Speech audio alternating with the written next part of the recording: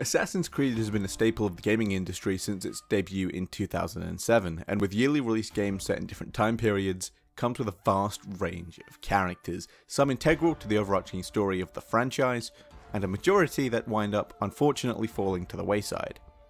I mean, even main installment characters at this point like the Fry Twins, Arno, and Shay are all of little importance to the overarching story of the franchise, but one major character that's never really fully gone either way is that of Shao Jun. First appearing in the short film Assassin's Creed Embers and the novelization of Revelations, Shao was one of the first extended media characters to be heavily tied into the main story of the franchise, directly tying into Ezio's story and being the origin point for the precursor box storyline. From there, the story of the box itself is inconsistent.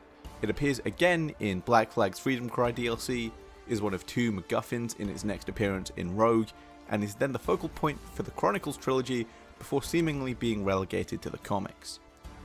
Now, everything that I just explained was kicked off nearly a decade ago. With the introduction of Shao Jun and the release of Embers, the box Shao was used to introduce has made its rounds and its mark on the lore of the franchise, but the character who seemingly was tied to Shao Jun hasn't been so lucky at all. After Embers, Shao's story was directly followed up with the first game in the Chronicles trilogy.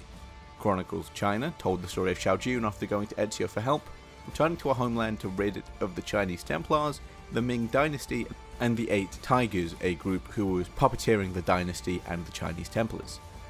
Her next focused piece of media wouldn't come until February of 2020, only releasing in Japan at the time, The Blade of Shao Jun, known as Assassin's Creed China in Japan, a manga series that serves as an adaptation of the Chronicles China story. This would remain a Japan exclusive story until February of 2021, when the manga, now renamed Blade of Shao Jun, began to be released in English.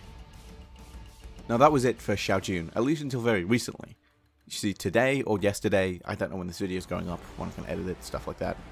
Sidebar, not important. It's been announced by Ubisoft that Shao Jun is going to start in her own novel trilogy, starting with the translated version of the previously released Chinese exclusive, The Ming Storm. Now that novel was originally released in 2019, again as a China exclusive product, before getting a French translation in October of 2020, and will be getting its English release as a kickoff for this trilogy on June the 1st.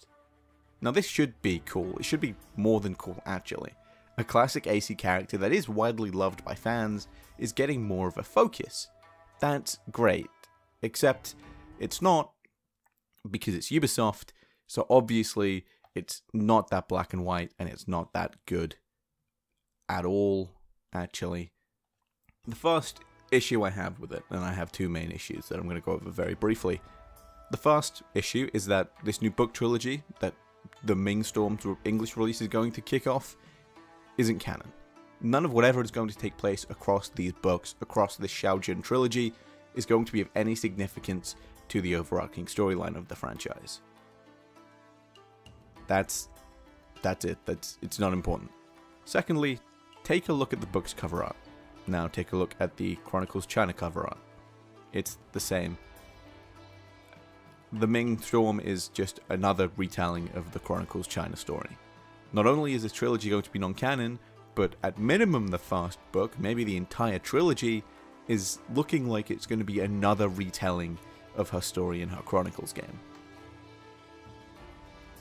How is it that a box, in the past decade, has had more development than the character who was introduced in the finale to the franchise's mascot character? This isn't even going into the implications of Ubisoft sidelining another female character still so seeming... This isn't even going into the implications of Ubisoft sidelining another female character still so recently after seemingly half their company was outed as either sex offenders, sexist, or a weird concoction of both. It's just frustrating at this point. Ubisoft seems so determined to shove any pre-existing likable characters off to the wayside, twice as much if the character's female. A character like Shao Jun, with a pre-existing connection to the fanbase, and major characters like Ezio being relegated to a non-canon novel trilogy, is just a waste of her potential.